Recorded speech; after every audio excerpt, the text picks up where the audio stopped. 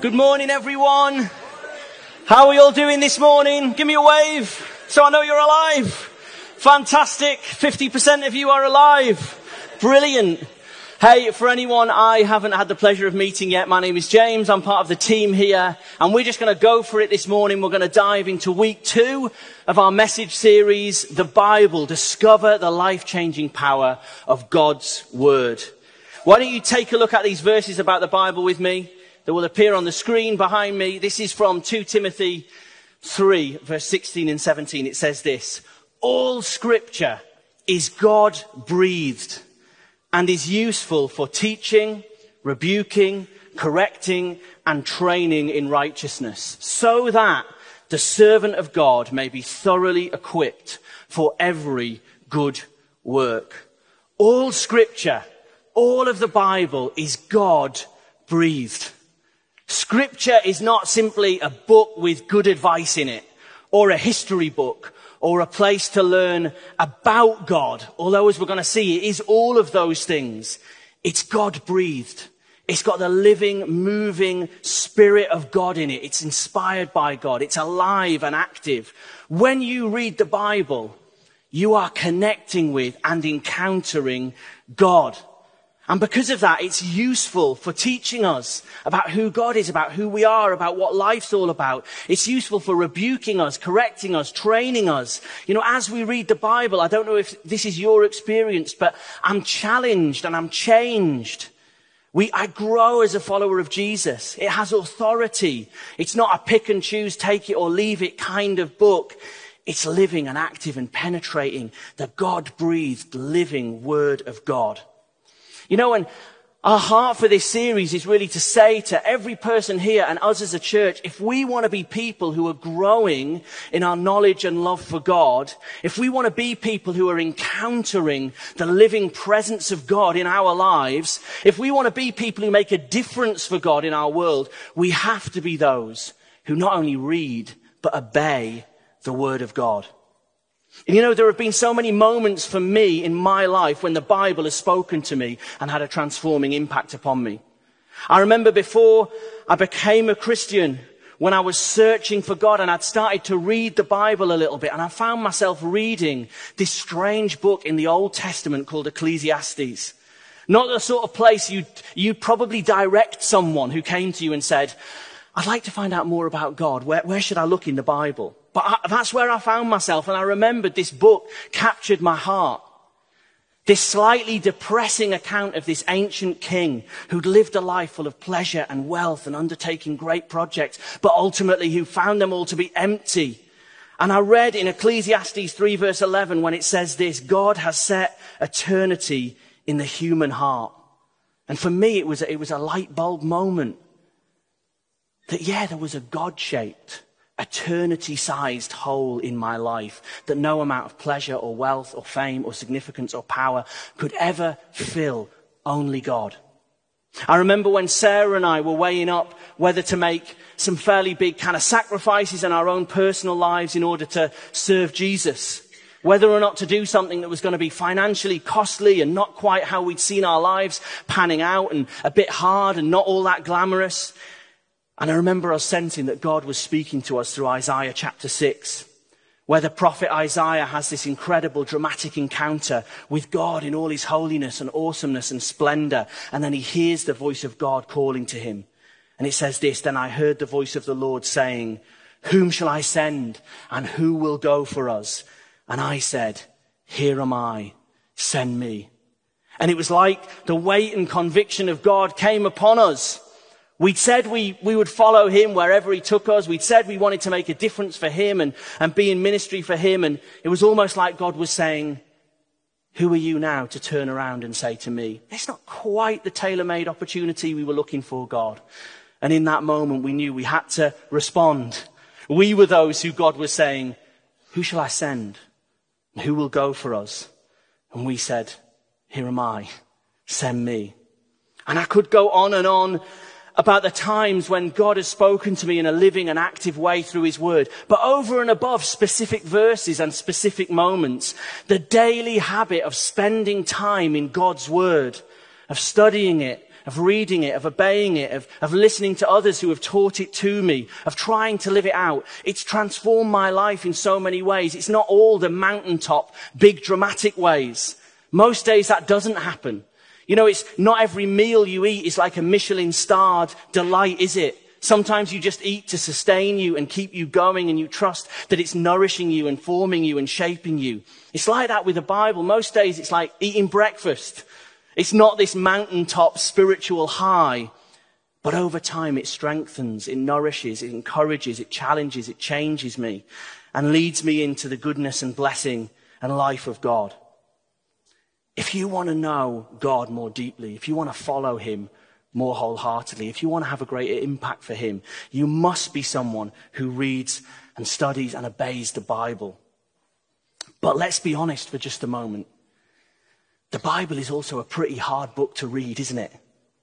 It's this big, complex, long book that can be hard to navigate. It's thousands of pages long. It's made up of these 66 smaller books. It uses names and words and ideas that we don't understand. We're not all people who are naturally great readers. We would never find ourselves reading a book anywhere near as complicated as this in any other moment in our lives. And so we can find ourselves, you know, in the middle of the book of Leviticus, reading several chapters about how exactly to remove the fat from the entrails of a lamb in preparation for sacrifice. And we can think, what am I meant to get out of this? Is this the living and active word of God for me? What on earth is going on here? And one of the reasons I believe, not the whole reason, but one of the reasons we find the Bible hard to understand is because we don't understand the big story. We don't understand how it all holds together and how the different books and moments and the history all weaves together. And so what I want to try and do this morning is just try and give us a sense of the big story of the Bible, how it all fits together. And to help me, I've got this board behind me, which I'm going to be writing on and drawing on as we go. Now, this morning is a bit of a risk, okay, for a few reasons. Firstly, because my writing and artistic abilities are extremely limited. My handwriting alone is terrible. Literally anything that even needs to look remotely presentable, I normally get the fabulous Tom Norrington to help me with in church life. But I'm up here all alone today, guys. Secondly, it's a risk because, you know, I don't want to go in for too many gender stereotypes, but I cannot multitask. So every time I turn around to write on this board, it's going to be an awkward silence, okay? I'm not going to be able to do this free-flowing thing, right? So you're going to have to bear with me. And thirdly, and perhaps most importantly, it's a risk because you could leave this morning being more confused about the storyline of the Bible than when you came in. But let's hope that doesn't happen. So everybody be kind to me this morning, okay? Turn to the person next to you and say, be kind to James today, okay? Be kind to James.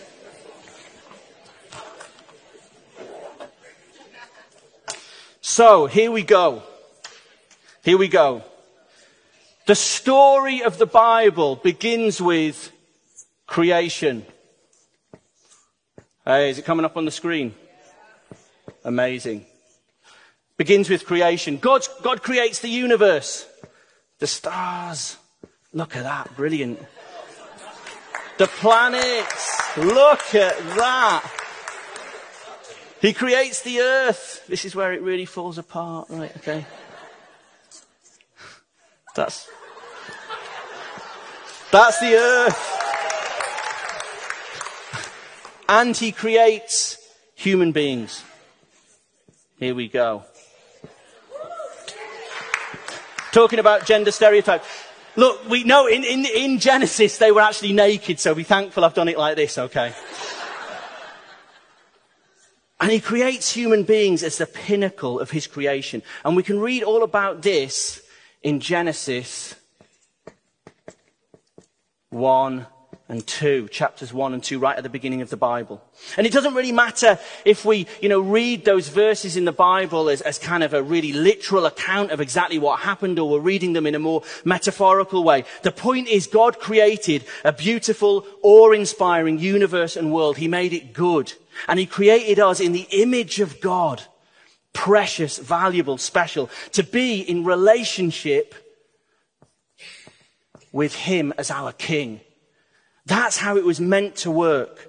Trusting him, walking with him in a world without fear or shame or evil or darkness or sickness or death. But then came the fall. The fall, which we read about in Genesis chapter 3. Instead of choosing to live God's way, men and women, instead of living with him as our king, instead of that deep connection with God, we turned away from him. We decided to reject God as the one who decides what is right and wrong, the one who we submit to, the one who we live with as our king. And it's like we decided, sorry, there are little crowns there if you can't see them. We wanted to be king instead. We didn't want to submit to God. We didn't want to obey God. We didn't want to do things his way. We wanted to be king ourselves. And then it's like the rest of the next few chapters of Genesis are an outworking of that decision. Now life is hard. Now death enters the world. Now brokenness enters the world. This relationship with God, which gave us joy and life and freedom and hope, is taken away. And the early chapters of Genesis, Sarah told me to do this to symbolize death coming into the world. The cross is on the eyes. I think that's a little bit grim, or you can't see that, can you? But anyway, death came into the picture. And the rest of the next few chapters of Genesis are kind of like the outworking of that. You remember moments like when Cain kills his brother Abel. You remember moments like when God decides to start again with one family because the whole earth is full of wickedness with Noah and his ark. And as we read on, next comes the story into this picture of Israel. Oh, I spelt that wrong earlier. There we go, that's right. Israel, I spelt it earlier. Israel. And actually, in a way, that's the entire story of the rest of the Old Testament. If you like, this is the Old Testament. Many of you will know the Bible is split into these two halves. The Old Testament bit is kind of the bit before the coming of Jesus and his life, death and resurrection, and then what happens next. The Old Testament is a bit before that. And the story of Israel begins with God calling a couple called Abraham and Sarah. I do apologize for my handwriting. This is as good as it gets, guys. Abraham and Sarah. And he makes this promise to them. He says to this couple, I'm going to bless you and I'm going to make you into a great nation, but not just for you, not just only for yourselves, but so that in turn every nation on earth will be blessed through you. And then after Abraham and Sarah, we get Isaac. And then we get Jacob.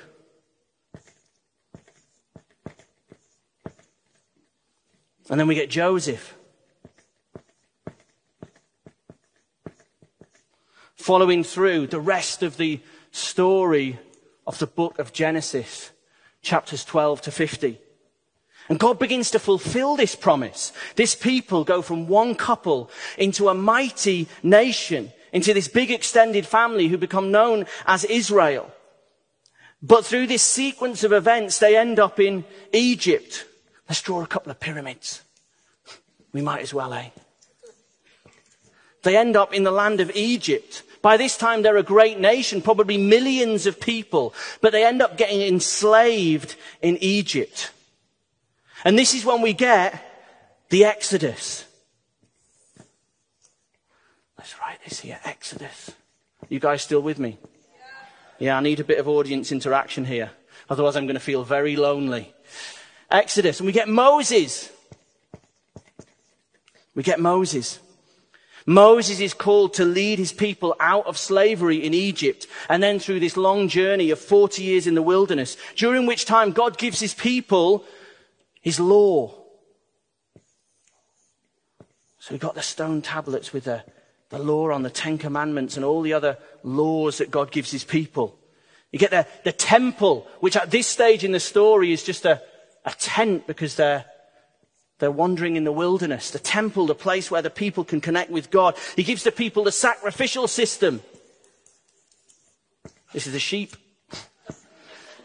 The sacrificial system It's not good when the artist has to tell you what he's drawing, is it? And he gives them the priesthood. Let's draw a priest, big beard. I'm not sure, they probably were happier than that, but I've drawn him as unhappy. Quite serious. God gives the people this huge complex system of the temple and sacrifices and laws and priests. And it's all a way to make a way for sinful, fallen, broken people disconnected with God because of the fall to draw near to God. And even as you're reading it and reading the story of the Bible, there's a sense in which this doesn't really work, does it? In God's grace, it's a way to have his presence in a really limited way at the heart of the community, in the middle of the temple, but it doesn't really work. There must be something better than this. This isn't a restoration of this, that's for sure. And then after 40 years of wandering in the wilderness, of getting the law and the priesthood and the sacrificial system, you finally get them entering in to the promised land. Let me draw this. Promised land.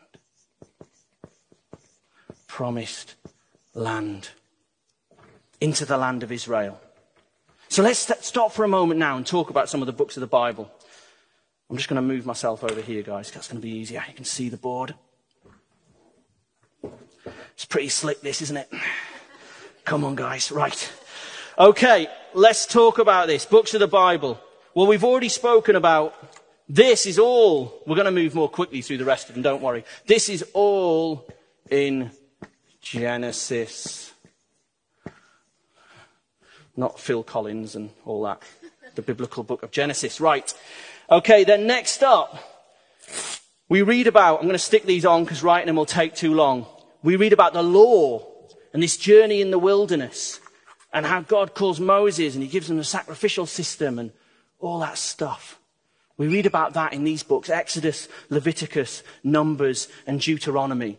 And then you get this whole series of books which essentially recount the history of God's people, the Israelites, as they enter into and then settle into the promised land. So let me stick these up now. These are the books of Joshua, Judges, Ruth, 1 and 2 Samuel, 1 and 2 Kings, 1 and 2 Chronicles. And actually, 1 and 2 Chronicles kind of tells the same part of the story as certainly 2 Samuel through the end of 2 Kings and a bit of 1 Samuel. So sometimes that used to confuse me. I kind of was reading the same things from a different perspective, but that's how the books of 1 and 2 Chronicles work. And loads of amazing stories and parts of the Bible and the great characters and moments in those kind of Old Testament stories are found in those books. And you see kind of the story of Israel in the promised land kind of reaches its pinnacle with King David. And then through 1 and 2 Kings, you get the story of all the kings who followed after David, starting with his son Solomon. And then following on from Solomon, who builds this temple properly in Jerusalem, in the promised land. Then he's followed by loads of other kings, loads of other rulers over Israel. But you know, this whole story of Israel is also time of massive failure. Massive failure. Sorry, that failure is terrible. Massive failure and decline. Time and time again, God's people turn away from him. Time and time again, they fail to live up to this calling, the calling on Abraham and Sarah. I'm going to bless you. Yes, I'm going to choose you as my people. Yes, you're going to be specially blessed by you and known as my people, and I'm going to presence myself with you. But it's in order that you might be a blessing to others. The kings are corrupt and act unjustly. Even David, the great King David, who the people had hoped, maybe this is the promised Messiah. Maybe this is the one who fulfills all the hopes and promises of restoration, of creation. Even he ends up being a failure. He ends up sleeping with another man's wife and having him killed. And through this long story of failure, eventually the kingdom of Israel ends up splitting in two. You get this split. And one of the kingdoms, the northern kingdom, is called Israel. And the southern kingdom is called Judah. They end up splitting, and eventually both of these countries, both of these new nations of Israel and Judah, They end up getting conquered by other empires. Many people are killed and many others are taken off into exile. The Babylonians, the Assyrians, they capture the people, they take them back to their lands.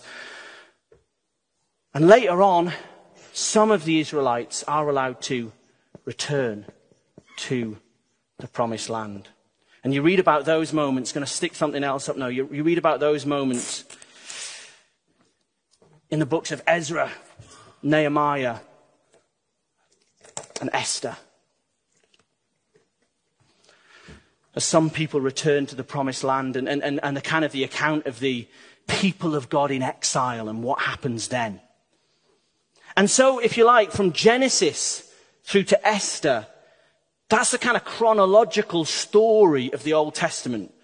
And this used to really confuse me because there are loads of other books in the Old Testament. But I think the headline would be those books fit into parts of this historical narrative from Genesis through to Ezra. Because sitting alongside all of this, you have books in the Bible like these. Let me stick this one up. You have books in the Bible like these. Job. Books like Job, which is all about the question of suffering, as told through the life of this guy called Job. The book of Psalms, which many of us will know, a great place full of songs and poems of worship and prayer to God. You get places like the book of Proverbs, full of great practical wisdom for how to live your life. Books like Ecclesiastes, the one that spoke to me all those years ago. Books like the Song of Songs, or sometimes called the Song of Solomon. Basically a book about love and romance and sex. Check it out in your own time. You've got books like the book of Lamentations, a lament about the state of the promised land and its people after they've been conquered and exiled. And then you've got all the prophetic books, which have strange names because they're named after the prophets who wrote them or whose ministry they recount. You get all these prophets, people who lived in large part during the time of sort of failure and demise or the time of exile for the people of God.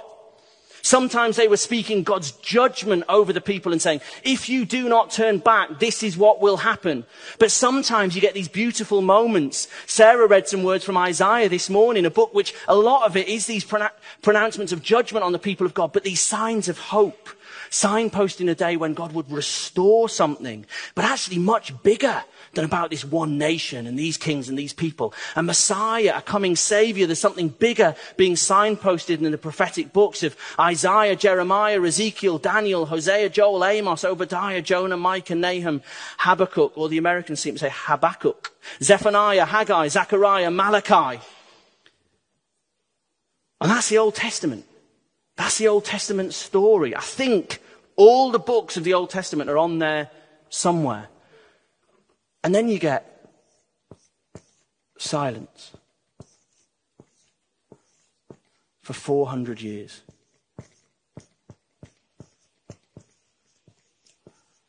Silence for 400 years. After the last prophetic voice, Malachi, not all of those prophetic books are necessarily in sort of chronological order, but Malachi is the sort of last prophet in the timeline. Malachi's ministry in about 400 BC. And then you get 400 years of silence. And it's pretty bleak. It's like everything has failed. God had made a good world. Man had rejected God. Man was cut off from the goodness and life of God, and the world began to go wrong. But then God, this sign of a promise, he called this couple. He said, I'm going to bless you, and all nations of the earth are going to be blessed for you. This hint of a salvation plan, of a new chapter for the world had begun, and it moved through Exodus and Moses and the law and the temples and the priesthood and into the promised land. But it had all gone wrong. The people had continually turned away from God to the point where they were in exile, and then just silence. Before we move into the New Testament, I hope you can see how one really important thing to understand when you're reading the Bible is a little bit about what book you're reading. You know, if I am reading the book of Leviticus, which is essentially a book about the ceremonial laws that the priests and the people of Israel had to observe when they were in the wilderness for 40 years, I'm not necessarily going to sort of connect with God at a heart level in every verse in the book of Leviticus in the way that I might in the Psalms or certainly in some of the New Testament books we're going to look at in a moment. That doesn't mean Leviticus isn't the God-breathed, inspired word of God, because it's part of this big story, and there are wonderful themes and truths we can draw from that book that tell us about who God is. But it's okay if essentially a legal document or a document about ceremonial laws or a historical list of all the different kings, we don't connect at a heart level in the same way as we do in another place in the Bible. That doesn't make it any less God's word. And it's really helpful. You can ask someone for help, or you can find the information on the Bible, just to know a little bit about what I'm reading, what book this is, where it fits in God's story. But now let's move into the New Testament. And we're going to do this quickly because we'll be focusing much more on Jesus and the New Testament story in the weeks to come. The New Testament. You get Jesus. Jesus comes after this 400 years of silence. You get Jesus. And many of you will know, just grab a bit of sellotape, the place where we read about the life and most importantly the death and resurrection of Jesus is in the gospel accounts. Again, named after the people who wrote them, Matthew, Mark, Luke and John. And yeah, these tell us about the death of Jesus and will this work? That's pretty good, isn't it? The resurrection of Jesus. And it's like it's all been building to this point.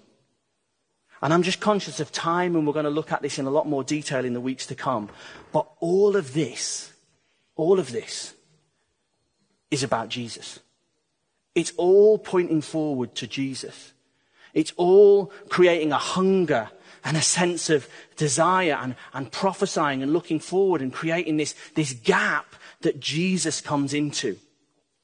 God's plan to restore everything that was lost in the fall, to defeat sin and death and brokenness, to make a way for humanity to be in relationship with him again, is about Jesus. Through his death and his resurrection, Jesus has defeated death once and for all and made a way for me and you to walk in relationship with God.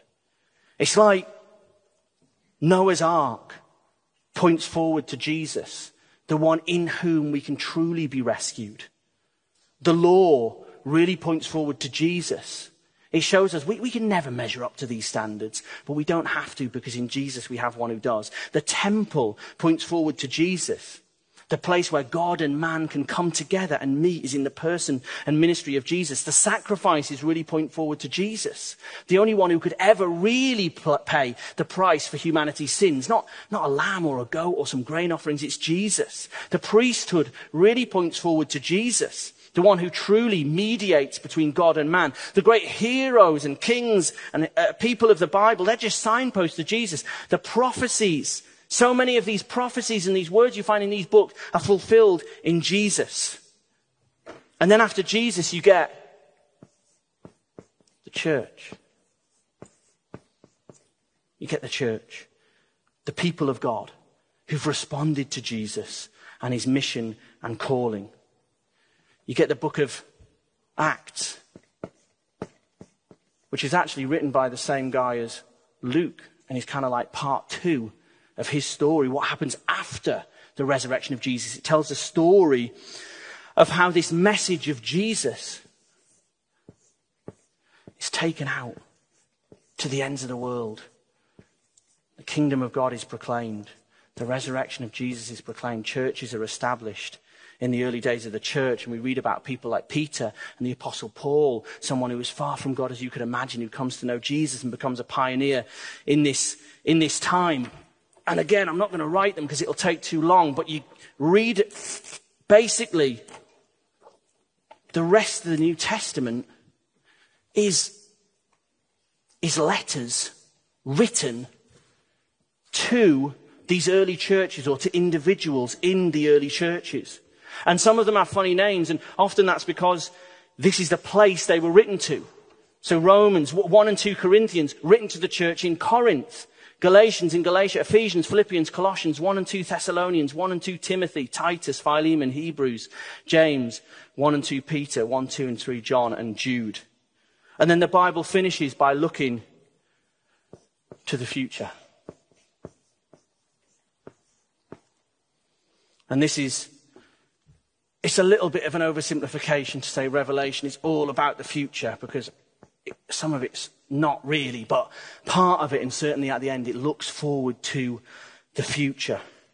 Looking forward to the day when Jesus is going to return, when every knee will bow and every tongue confess, and this relationship will be restored, and this world will be made new and restored. Guys, we did it. We did it!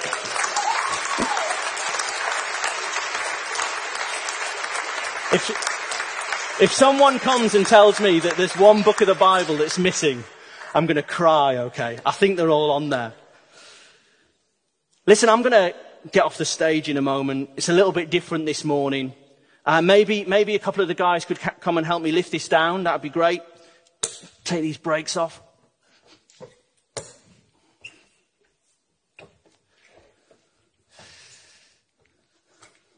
Just pop that to the side somewhere. Thanks, guys. You got it. That's awesome. We're going to worship Jesus together in just a moment.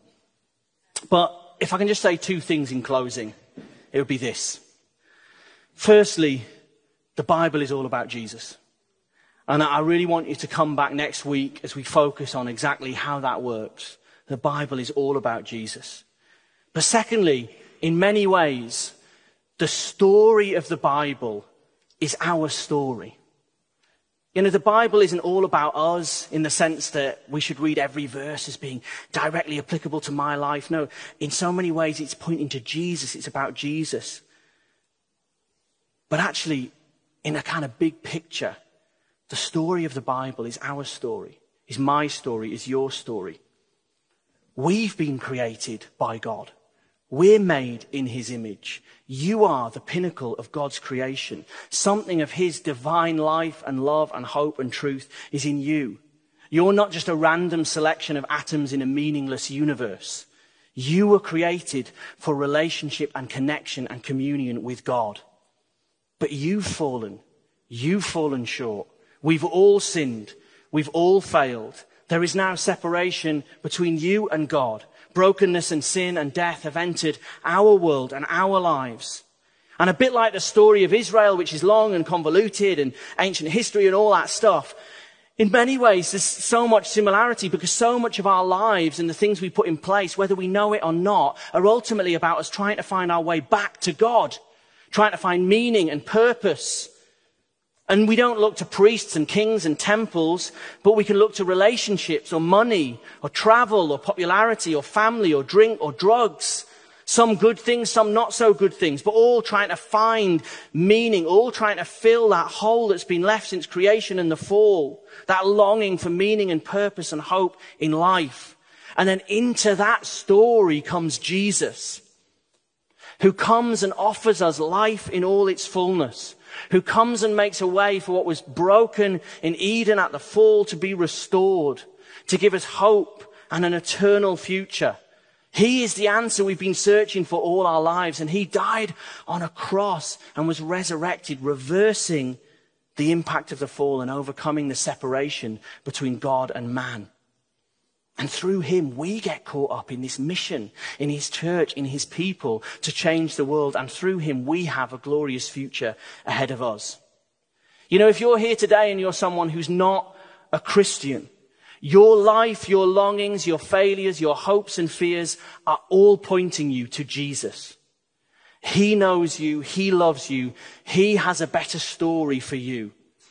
Why not reach out to him today? Come and find me, or chat to the person who brought you, or come and find our ministry team at the end of the meeting. We'd love to pray for you. And if you are a Christian here today, don't we have an amazing story? Don't we have an amazing God? Don't we have an amazing hope? We're going to worship him together now. Can I ask that we stand and maybe the band can come back up? I'll just shift these bits of paper for you guys. Let's stand together.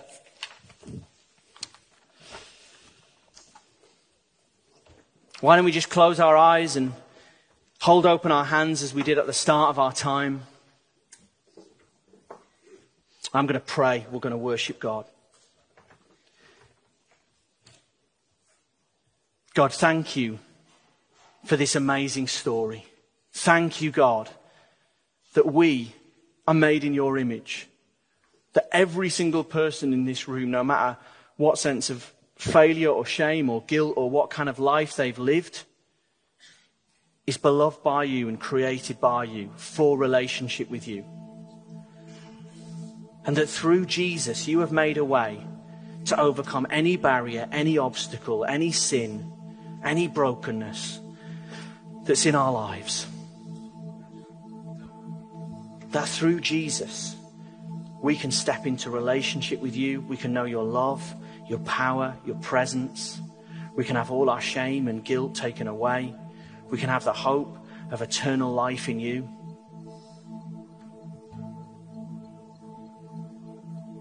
So right now, right across this room, we just step towards you, Jesus.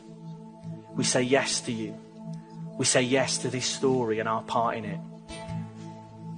Whether we're taking that step as a reconfirmation of our faith and life in you, or whether we're taking that step for the very first time, we acknowledge you as our only hope. The only hope for our world, the only hope for our future. We say it's all about you, Jesus. Fill us with your Holy Spirit now, as you did with that church in Acts, Lord. Thank you that the Holy Spirit is not just available to the anointed few, to the Davids and the Moses and the prophets, but it's available to us. Come and fill us with your Holy Spirit. Enable us and equip us to worship you and live for you and glorify you now and on into Monday and Tuesday and through the rest of the week, Lord. Thank you for this story, the only story that matters, the only story that has any hope for our world. We love you, God. We worship you. Let's worship together, guys. Let's worship Jesus.